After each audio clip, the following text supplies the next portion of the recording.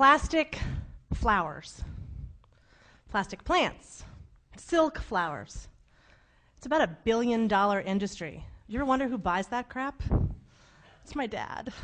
My dad, every year, holiday season, instead of giving fruitcake or perishable beautiful flowers, would send plastic flowers to all the secretaries in town. No, it was not a Tiger Woods kind of thing.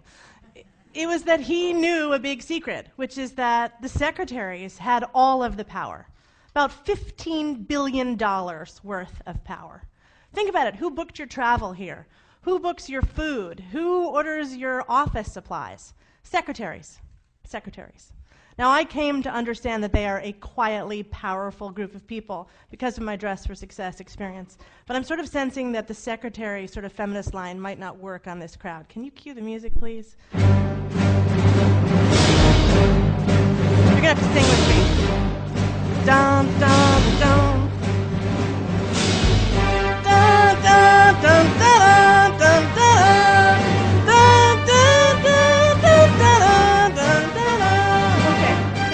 That and you think Darth Vader. In fact, I'm willing to guess that like half of you were Darth Vader at one point for Halloween.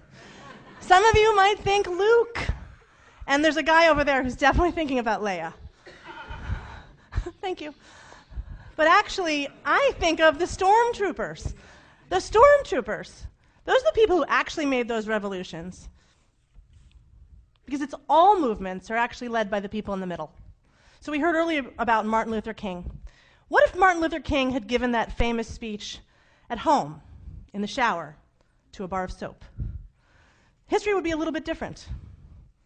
What if the Berlin Wall, when the first person climbed on it and started chipping away, if 100 other college students, pissed off, didn't climb onto the wall with him and chip the wall with him? That first guy would have been arrested and thrown in jail, and that would have been the end of it. But thousands of other people climbed on too. At Do Something, we love the presidents, but we also like the vice presidents and the followers, because that's the bulk of the movement. So what I want to talk about today is our obsession, and I love that I get to do this in Silicon Valley, with entrepreneurship and leadership. We are obsessed with leaders. Google CEO and 34 million items pop up. Google COO, and you don't even have 4 million items pop up. And there's something really wrong about referring to them as the number 2, because those of you with kids know what number 2 refers to. Have we gone too far with our obsession with leadership and entrepreneurship? 3 reasons, three byproducts of this obsession that I think are not too pretty. 1, resource allocation. We spend on Jedi training.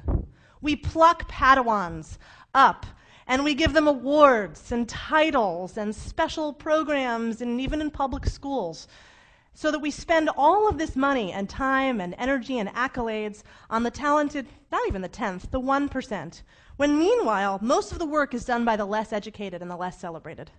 That's a problem. Second of all, there is an unbelievable amount of pressure to be at the top.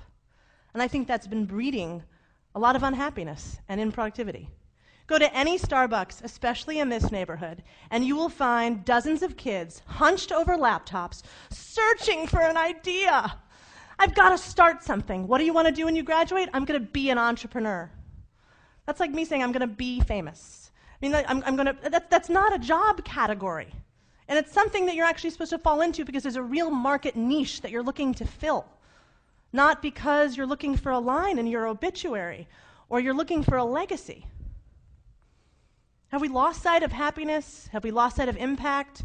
Have we lost sight of productivity, all in the name of glory? And the third byproduct of this obsession is felt most acutely in the NGO space, social change. And that's because we are now obsessed with new, and I think at the expense of impact.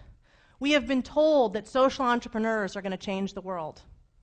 Impact is going to change the world.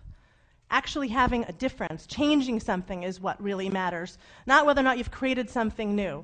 We don't need another new cancer organization. We need the 300 cancer organizations to learn how to work together. Somehow I founded blah, blah, blah has become sexier than that's my Lamborghini parked out front. So I'm in agreement that the world needs leaders. I love leaders. I think leaders are awesome. But I want to give you permission to join something. That's my first point.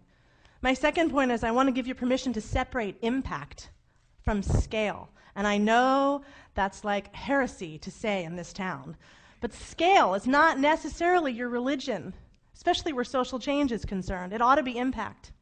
And the third thing is right here, right now, I want to create a new vernacular.